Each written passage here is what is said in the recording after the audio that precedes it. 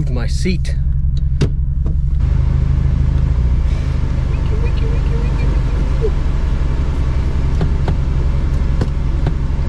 So this is my 2002 Subaru WRX bug eye.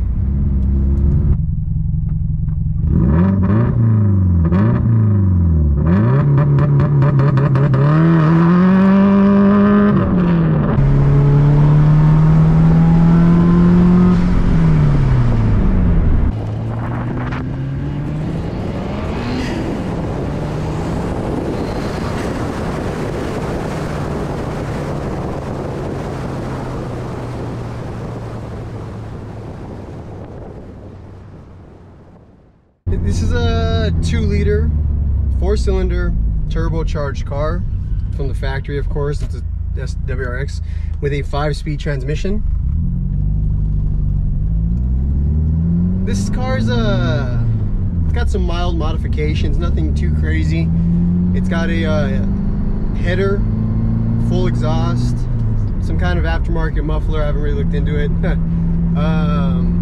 You know, intake, it's got a Cobb tuner. It is currently running a map, you know, so it's running a tune. It's been a great car overall. I've had it since 2000, I want to say 18. Point is, it's been a little while since I've driven it myself. The clutch is happy, not too heavy. It's got plenty of pull, plenty of up top speed.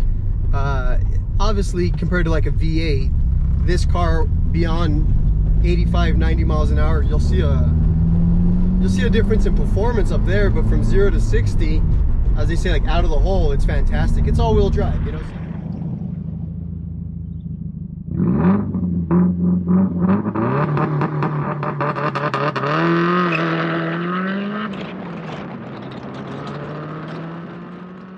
You know, so there's a big impact there. It sounds fantastic. It's got that Subaru rumble, that Subaru burble kind of thing. Overall, it's a car that I've been very happy to own. Relatively low maintenance. I haven't done much besides, you know, do an oil change, replace some tires from time to time. This car does have coilovers, and so those coilovers, you do get a lowered ride, which is nice. It is firmer, but the thing is, since it's got camber, it eats tires kind of quickly, especially the front two. Actually, no, the back two are the ones that have even more camber. So, you know, I have to replace tires more than often, but it's not anything major. I don't put expensive tires on this car anyways. It currently has 206,000 miles. So up there in mileage, especially for a Subaru, especially for a boxer motor like this. I've never checked. I'm assuming it's on its original motor, but if it's on a second motor, I wouldn't exactly be surprised. I got it at 180,000 miles. When I put it that way, it's kind of nuts. Since 2018 to now, I've only put like 20,000 miles on this car, maybe 30,000, which is pretty low overall. I'll drive this thing anywhere. It's got the reliability. It does have, well, it did have the typical Subaru issues, which is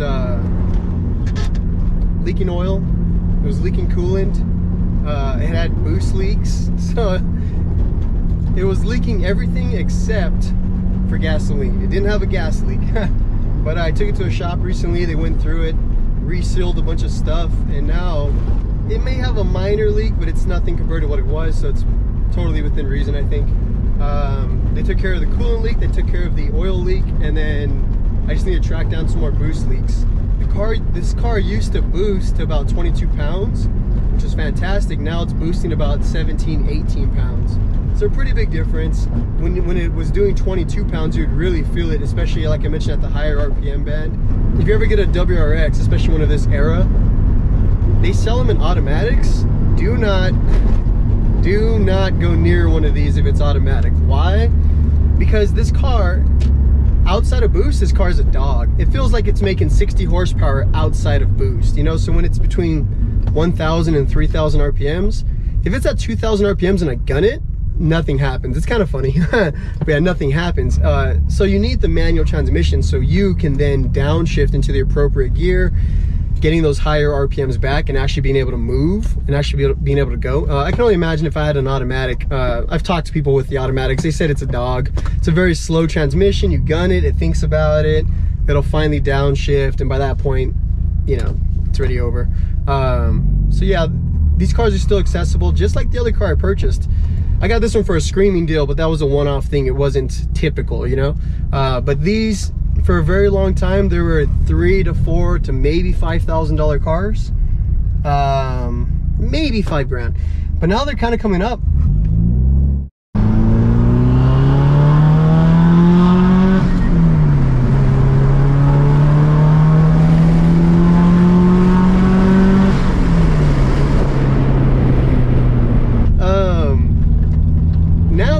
They've come up in value, especially like the lower mileage ones. Not this one, but a car with like, let's say 120,000 miles.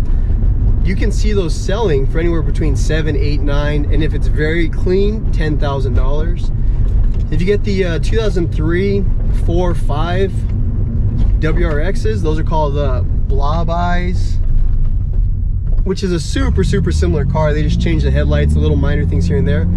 Those Blob Eyes with low mileage can go into the 20s, so 20,000, which is pretty nuts. They have a slightly bigger motor. Instead of a 2-liter, it's a 2.5. So, you know, some mild stuff. They got a 6-speed transmission instead of the 5-speed, which, yeah, if you got two of these cars that are identical, or you know, an 02 compared to an 04, 05, if the price is within 1 or 2K, go for the 05. 6-speed transmission, 2.5 liter instead of a 2-liter. Interior, you get that really cool Subaru blue. I'm sure you've seen it. If not, I'll post a quick pic of it. That very nice interior that they have, and they retain more value, so it is the right way to go for 1 or 2K. But yeah, I mean, this car's been absolutely no trouble. Knock on wood, right? I'm gonna say it and then something's gonna pop. They call these transmissions are notoriously weak. They say that the transmission's made of glass. They call it like a glass transmission. And there's a funny Subaru video of this guy. He's driving his car with someone else who's recording it, and the driver's like, yeah, the transmission's been great, I've never had any trouble. And as they're driving, they're ripping on it, 3rd gear goes. How's the trans holding up? Fine, man, I don't know how. You had to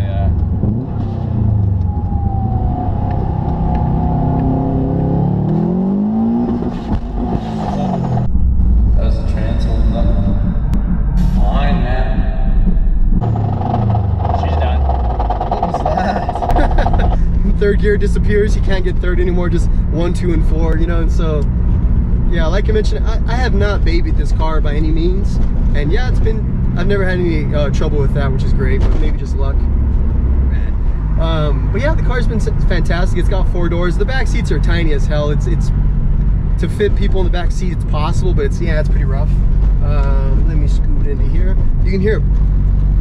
You can probably hear it bogging. That's at 1500 RPMs given it gas in 4th gear, and it's already bogging because it's out of that boost range. Out of that boost range, you're gonna get nothing from this car. Once it hits boost, which is for me right at 3000 RPMs, it'll actually wake up and you start to get some power out of it. I'm in 2nd gear at 2000 RPMs. This is gonna be foot to the floor so you can see that lag.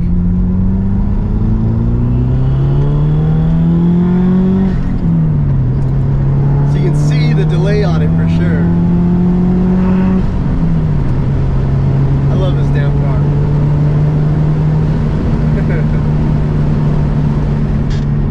So you probably could have, you could probably see that boost lag, you know. The tuner says that it boosted up to, he's moving my gauges too, 18 pounds, 18 and a half pounds, which is, like I mentioned, for this car, that's fine. It'll make it last forever, which is good. But yeah, between 18 and 22 pounds, it's a big difference. You know, doesn't seem like it would be, but it is. You know, I remember driving it versus then versus now.